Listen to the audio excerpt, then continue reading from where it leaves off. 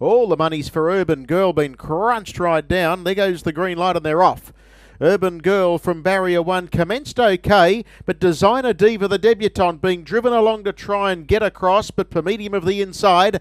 It's going to hunt through here, Urban Girl, and just hold Designer Diva, but they're really going hard into that turn. Settling down in third spot behind them is Better Bragger, and they were followed by Peggy Sue Shannon, a length and a half. Stars in the cross. It's the other debutante in the race, and last of all up on the inside as always Alexis. They're down the back straight now, and they've got a lap and a half left to go. And in the end, Urban Girl was able to retain the lead over Better Bragger. Here's a move, letting go from the back of the field. Around the outside is Stars in the cross. That means Designer Diva now gets some cover. Next on the inside is Peggy Sue Shannon, and always Alexis.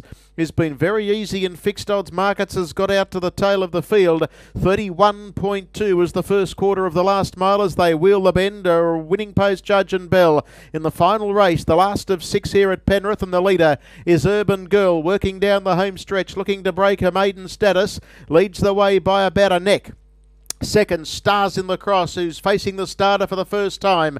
Third is Better Bragger. And next the outside, Designer Diva, the other first starter. Next the inside is Peggy Sue Shannon. And last of all, but not that far away, as always, Alexis. They're down the back straight, 30 and 5 second quarter. 61 and 7 the half. It's Urban Girl, the leader. Urban Girl leads by 3 parts. In second spot outside it is Stars in the Cross. Better Bragger hasn't spent a penny.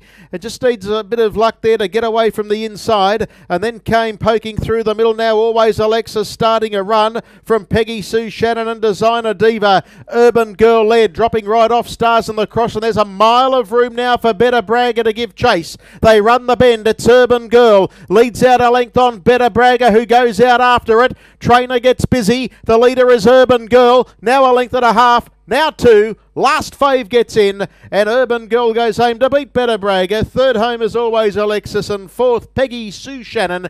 They got 6 or 7 in front of the debutantes, and they were Stars in the Cross and Designer Diva. 28.5, 158.9 the rate, and they really come for Urban Girl late in betting, but she's been too good.